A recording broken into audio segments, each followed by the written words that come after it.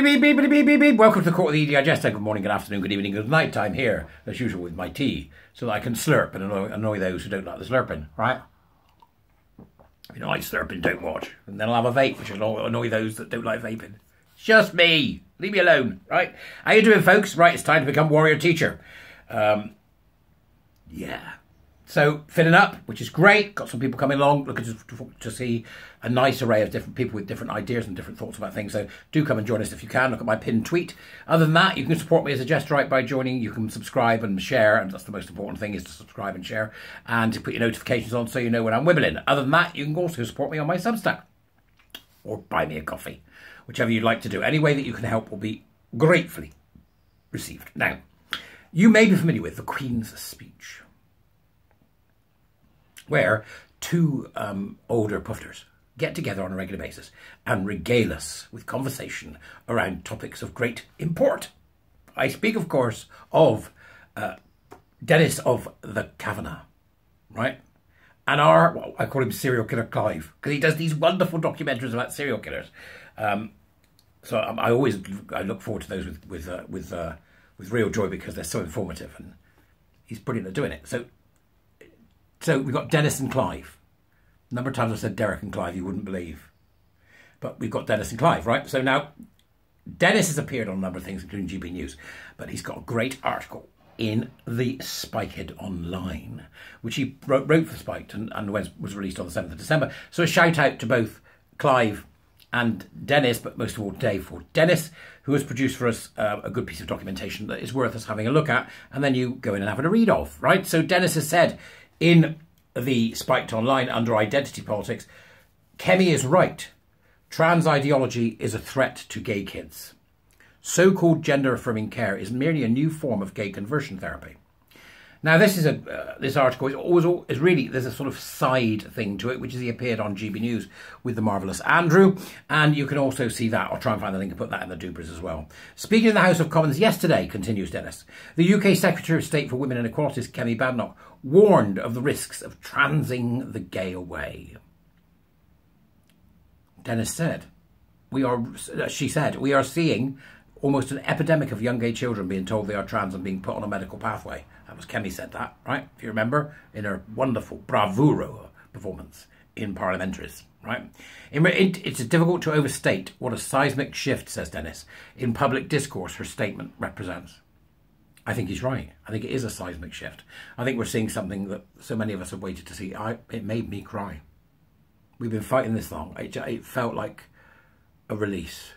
And suddenly I had a bit of a weep, because it was so wonderful to hear somebody say it, and not only hear him say it, but to realise with utter joy that it's now in Hansard.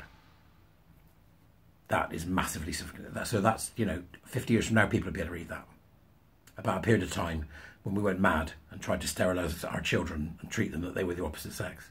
It's going to be such a record, isn't it, to have that in Hansard for historians. Dennis continues, these words would certainly have led to her being cancelled from the Labour Party, or even banned from Twitter in the pre-Elon Musk era. Here was Badenoch saying what was, until recently, utterly unsayable, and in Parliament no less. The public now well understands that the extreme trans agenda is in conflict with women's rights. This can be illustrated easily with just a few photographs of men winning trophies in women's sports. But its conflict with gay rights is less understood, not least as all of the mainstream former gay rights charities like Stonewall insist there isn't any conflict at all. When trans activist zealots chant no LGB without the T, any outsider could be forgiven for thinking the so-called LGBT community is all one big happy family.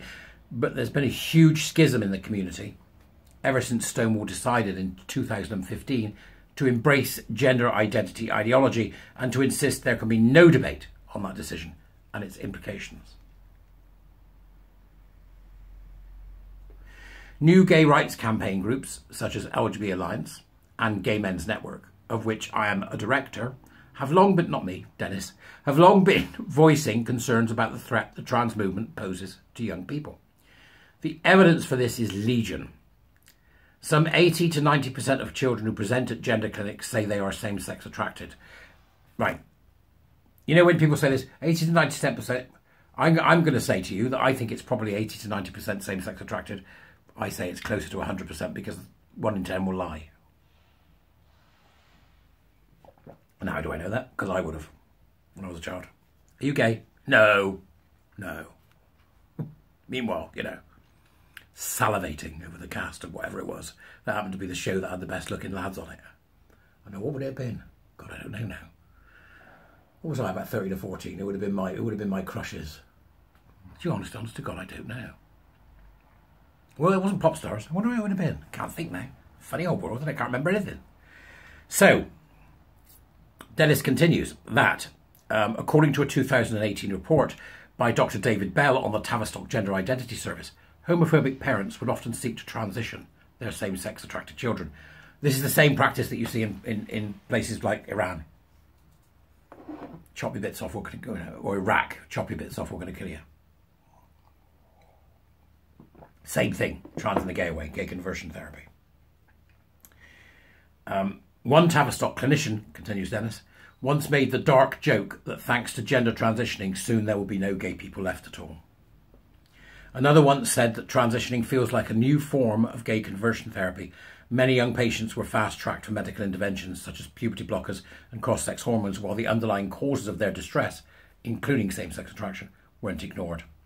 According to Sonia Appleby, the Tavistock's former safeguarding lead, these clinical practices were adopted largely at the behest of trans activist groups like Mermaids. At the Gay Men's Network, we have long been urging politicians to take these concerns seriously. Yesterday, Kemi Badenoch did just that.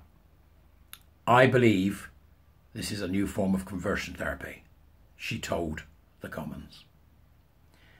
Now, what you've had from me there is approximately half of the article. Please do go and read. I'll put it in the doobries. This is in a spite. Dennis has taken the time to write it.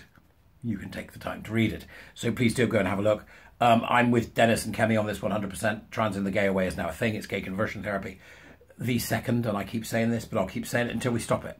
The second a child shows any interest in any of this gender identity queer nonsense is a safeguarding situation. And I would, to muddy the waters, which will upset some people, I would say if they show an interest in critical race theory, it's a safeguarding issue. We have to understand that this hydra that we fight, which includes gender, which Dennis has talked about so eloquently here, and which Kemi described so beautifully and held the line on so beautifully in Parliament, is just part of a many-headed hydra, at the root of which is the need to create power and oppression narratives and therefore disrupt and divide society in searching for a utopia that doesn't exist. That's the root. Yeah, that's the sort of body of the hydra, and then you get the heads. Okay, and once we realise that, it becomes easier for us to start to understand exactly what it's going to take to get this out. And I think it will need to be, like they did in Ohio, specific legislation which states that anything that's got the power and oppression narrative at its root needs to be eradicated from the schools and education systems, including universities. Get it out. And if they start doing that, what I call commie nonsense, just kick them out. Why do we tolerate that? We don't tolerate Nazis. Why do we tolerate communists? It's insane. Right, so, okay, that's it for today. Have I upset?